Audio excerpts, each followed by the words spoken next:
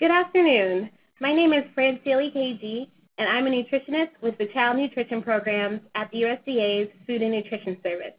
And with me in the room are Anna Aerosmith, Grants Officer, and Mimi Wu, another nutritionist. We have a few reminders before we get started for today's webinar on the Fiscal Year 2018 Child and Adult Care Food Program Meal Service Training Grant. You are currently in listen-only mode. You should be able to hear us through your computer speakers. We will take questions at the end of this webinar using the chat box on the bottom left of your screen. Questions will be answered during the last 10 minutes of the webinar. As the webinar progresses and you have questions about a specific component, please type it into the chat box so we can answer them at the end of the webinar. Thank you for joining us for the informational webinar on the Fiscal Year 2018 CACFP Meal Service Training Grant. This webinar will focus on the grant application, scope of training, period of performance, and post-award reporting requirements for these non-competitive grants. On Friday, April 20th, 2018, the U.S. Department of Agriculture's Food and Nutrition Service announced non-competitive funding for state agencies administering the Child and Adult Care Food Program. Under this provision, each state agency has the opportunity to receive a funding allocation of $100,000 for CACFP meal service training. Applications must be submitted through Grants.gov by 11:59 p.m. Eastern Time on May 30th, 2018. Grant funds will be awarded this fiscal year no later than September 30th, 2018, with a 2-year period of performance. Who can apply for this grant? SNS will award these grants to state agencies that administer CACFP. In most states, the state agency administering child nutrition programs is the State Department of Education or Department of Public Instruction. And in some cases, the State Department of Health administers the CACFP. A child care center or a family daycare home participating in CACFP is not a state agency. Those entities would need to contact their state agency to express an interest in partnering on this grant. Each state can only submit one application. The purpose of these non-competitive funds is to provide training and technical assistance to CACFP operators. Appropriate topics of training under this grant include meal planning, use of the food buying guide for child nutrition programs and the recipe analysis workbook, special dietary accommodations, offer versus serve meal service, and family-style meal service. Culinary training, such as preparing whole grain-rich foods and healthy food preparation methods, could also be included, as well as the selection and purchase of creditable foods. Training topics that are not included under the scope of this grant include nutrition education for program participants and gardening activities. There are other avenues and funding opportunities for these topics, such as farm to preschool and teen nutrition training grants. The CACFP meal service training grants are specifically for training around meal service. Now we will discuss various training methods. State agencies may use these CACFP meal service training funds to provide training themselves, contract with others for training, and/or facilitate Institute of Child Nutrition training. States can provide sub-grants to sponsoring organizations and independent centers to provide training, and also support interactive in-person training with hands-on learning activities as part of their training approach. Here are additional strategies that can be utilized in planning and implementing CACFP meal service training. Designating a CACFP training coordinator to facilitate communication and logistics for training, maintain records of trainings provided, share training tools with operators and partners, advise on effective training strategies, monitor training needs and trends throughout the state, and provide technical assistance and follow-up support. The state could also conduct a needs assessment to identify areas where additional training is needed. Another strategy is to follow up with training participants at regular intervals to provide technical assistance and assess implementation of new skills learned. The state may also choose to develop strategies to provide training to CACFP operators in rural locations or hard-to-reach areas. And having CACFP operators develop personalized goals, objectives, and action plans as part of the training can also be an effective approach.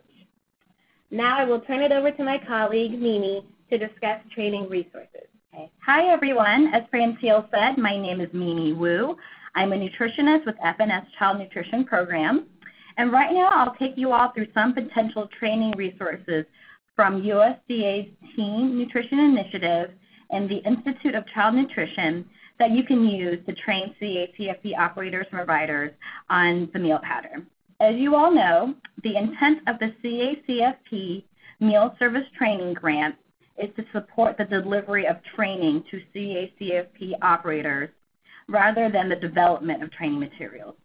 States are encouraged to use existing training materials, such as the ones we're about to go over, in the delivery of their training.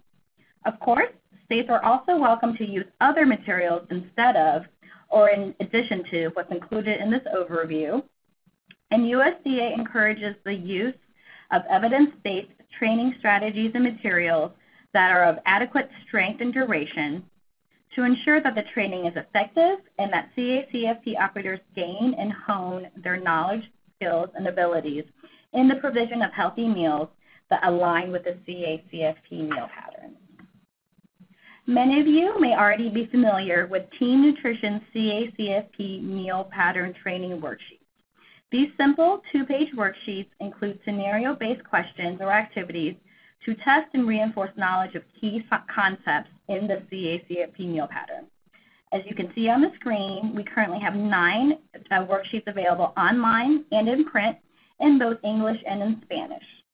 Titles and topics include serving milk in the CACFP, grain-based desserts in the CACFP, serving meat alternates at breakfast, methods for healthy cooking, offer versus serve in the CACFP, and more.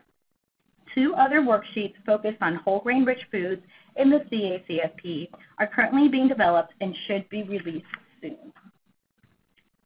Teen Nutrition also offers a Serve Tasty and Healthy Foods in the CACFP posters that show the meal pattern for each age group in the child and adult meal patterns and show sample meals for breakfast, lunch, supper, and snack using photographs that were taken specifically for CACFP settings. These can also be a valuable resource when training program operators and providers on the CACFP meal pattern. These posters are available in both English and in Spanish.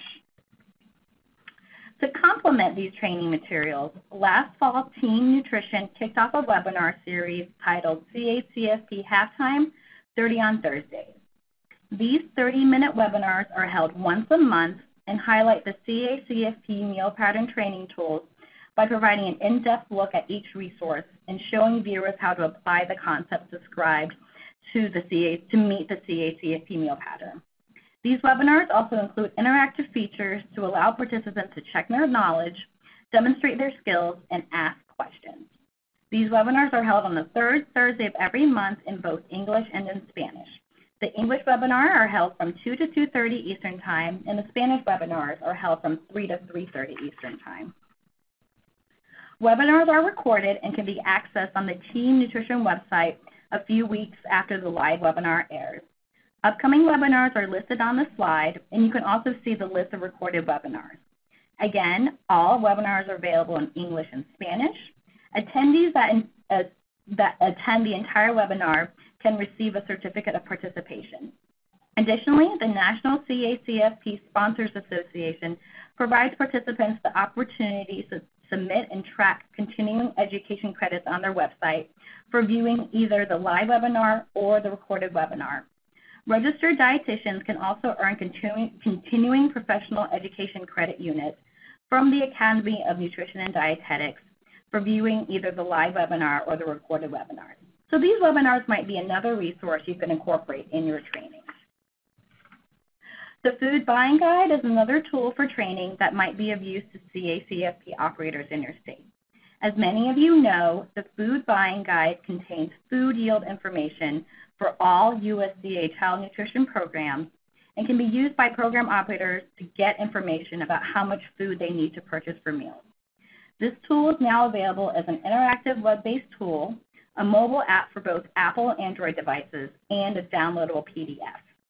The interactive web-based version of the Food Buying Guide includes a recipe analysis workbook, which lets program operators and providers enter the ingredients in a recipe to see what components the recipe can count towards and how much of that component is in one serving, and generate a contribution statement. And here you can just see a sample contribution statement generated by the recipe analysis workbook. And as I mentioned, the Food Buying Guide is now available as an app for iOS or Android devices, making this information even more accessible to program operators.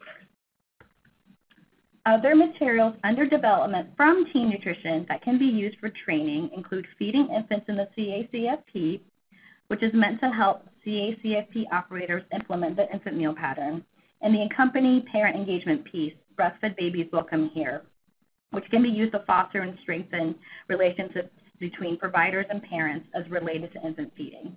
And as we mentioned previously, Teen Nutrition is currently developing resources related to serving whole grain rich foods in the CACFP, and this should be released before the end of fiscal year 2018. In addition to USDA's Teen Nutrition resources, FNS also worked with the Institute of Child Nutrition to develop an 8-hour in-person CACFP meal pattern requirements training, which can be used to train providers, sponsored organizations, and others on the CACFP meal pattern requirements. This 8-hour in-person training consists of 3 main sections. There's a section on the infant meal pattern, another section on the child and adult meal patterns, and then one more section on the optional CACFP best practices. ICN recently developed an online version of this training as well, which is being released in sections. The first 2 sections that have been released address the infant meal pattern and the optional CACFP best practices. The online version of the child and adult meal pattern sections will be released soon.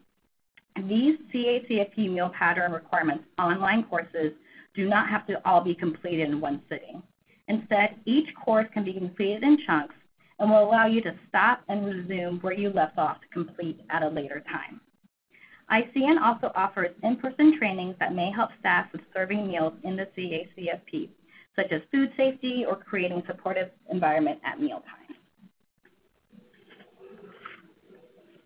ICN also offers many other resources in print and online that can be used to train CACFP meal pattern providers, including meal pattern posters, materials regarding food safety, food allergies, culinary videos, and more. As a reminder, all these materials are free, and more information can be found at www.theicn.org.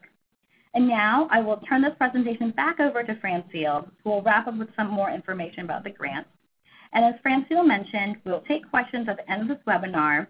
So if you have any questions on any of these materials or anything else, please feel free to enter them into the chat box now or any time so we can try to answer them in just a few minutes. Thank you, Mimi. Now I'd like to go over a few budgetary items to consider in preparing your application and planning for CACFP meal pattern training. Please keep in mind that all requested costs must be allowable, allocable, necessary, and reasonable in accordance with 2 CFR Part 200 and 400 of the Uniform Administrative Requirements, Cost Principles, and Audit Requirements for Federal Awards. There are line items that are allowable up to 10% of the total budget.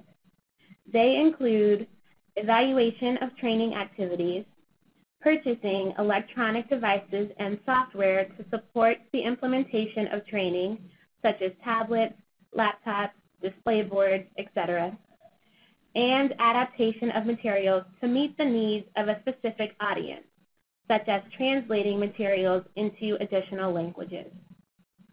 Food as a material cost of a specific training activity is allowable up to 5% of the total budget. This chart notes the dates annual and final reports are due to FNS throughout the grant. Each annual progress report will be due 30 days after the annual grant period, which would be October 2019 and October 2020. The final report is due 90 days after the close of the grant period of performance, which is December 2020. Financial reports are also due at the same intervals.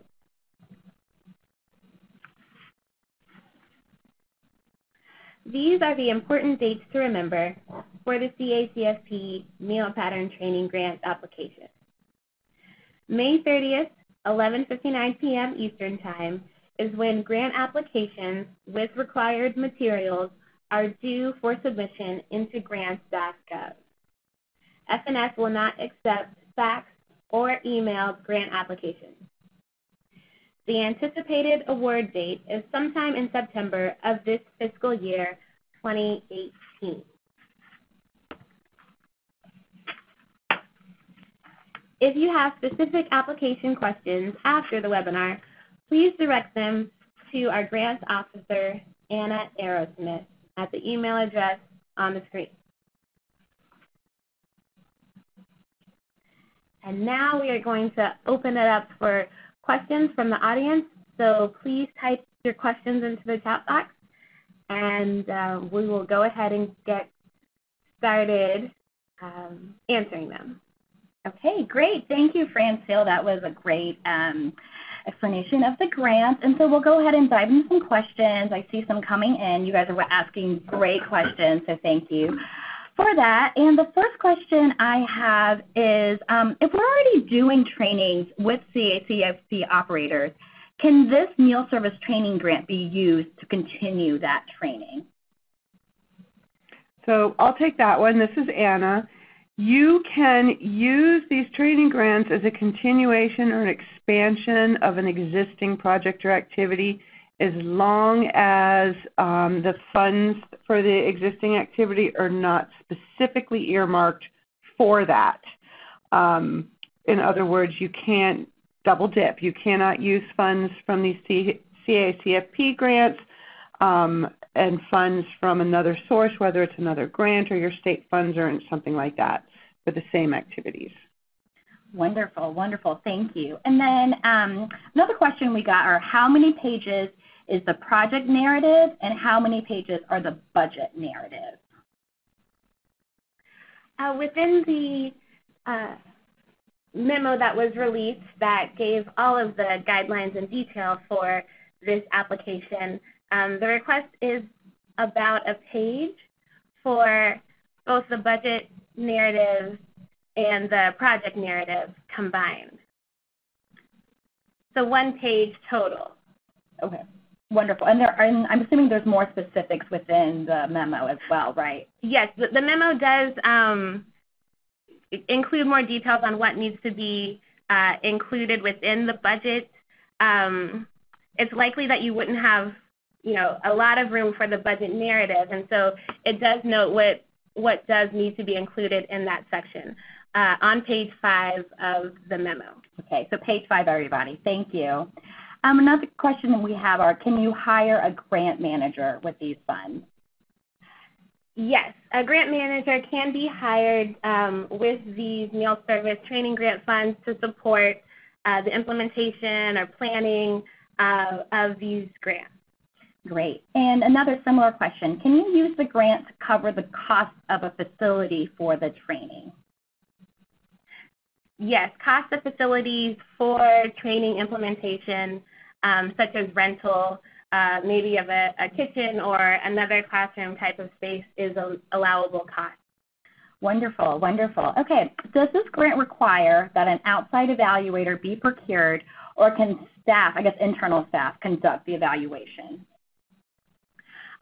This grant does not require the hiring of an outside evaluator, so internal staff can conduct the evaluation of the training activities and the impact of those within the state. Great, great, thank you.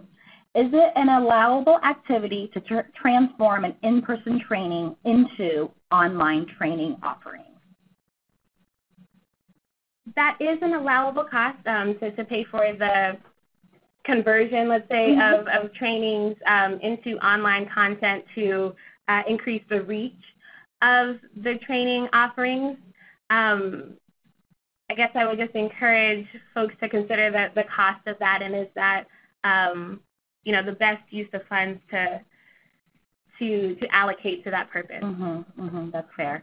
Okay, Francie, I'll give you a break because there's a question I really want to answer. So the question is, will you also be creating a worksheet for determining ounce equivalents for grains? And the answer is yes. We will definitely develop that and release it prior to the October 1st, 2019 date, and that's where in CACFP grains will be counted in ounce equivalents instead of servings. So another question is, can you purchase team nutrition resources with grant funds?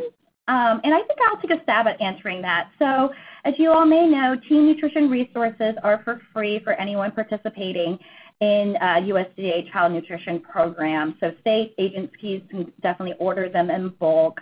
Sponsoring agencies can as well. So I guess I'm not sure, I'm not sure about the need to actually purchase them because Team Nutrition does make them available for free for those participating in our program. And I guess just to follow up on that, if you did for some reason need to pay for copies maybe, maybe you wanted to make just black and white copies, I mean that would be an allowable cost. Okay. But as Amy said, they are available to operators in bulk order. Okay.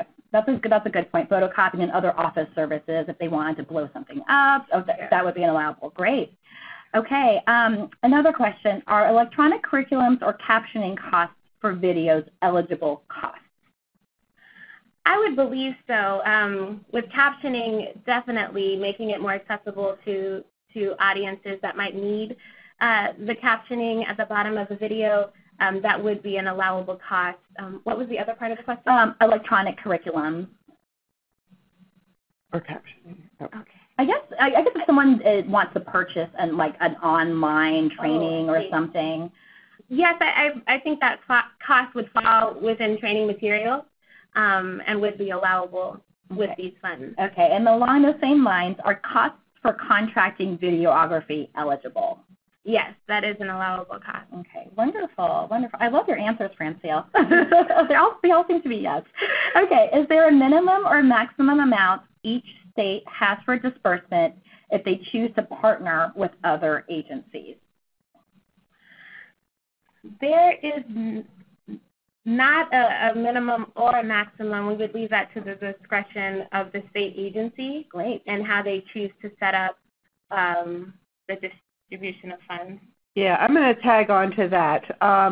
The funds will be awarded to one state agency. So if the state agency wants to partner with another agency, that is an agreement between the two of you how you want to handle that, whether you would hire the other agency as a contractor, award them a sub-grant, or otherwise disperse the funds to them.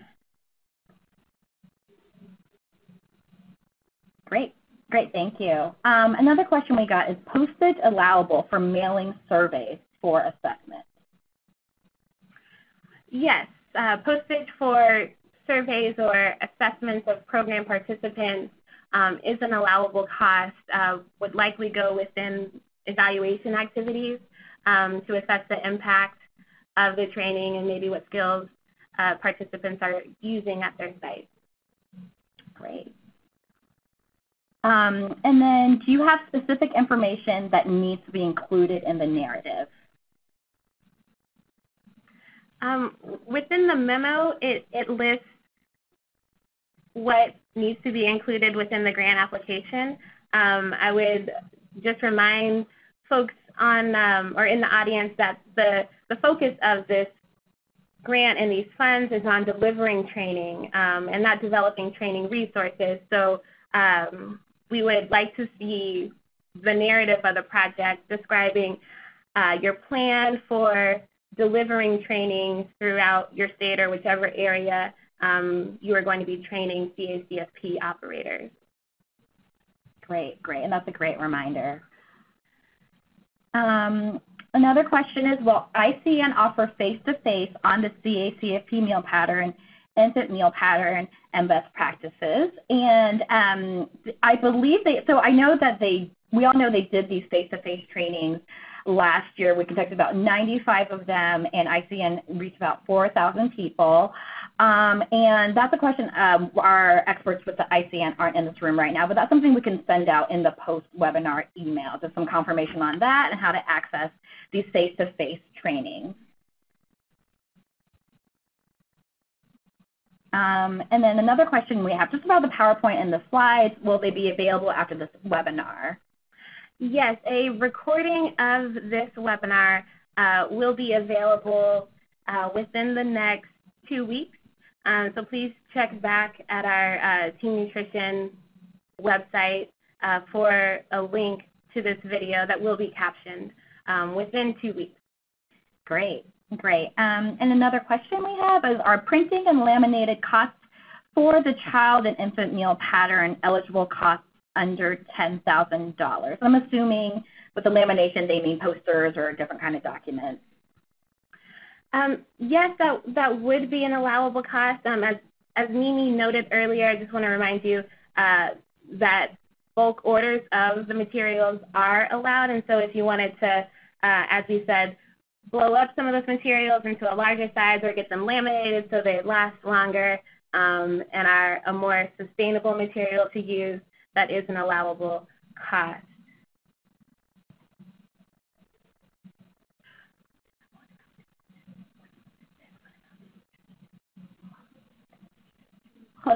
There's another question that we have that came in. Is there a Team Nutrition Training Grant RFA that will be released later this year, which will include CACFP or S&P, School Nutrition? We do not anticipate releasing a FY 2018 Team Nutrition RFA.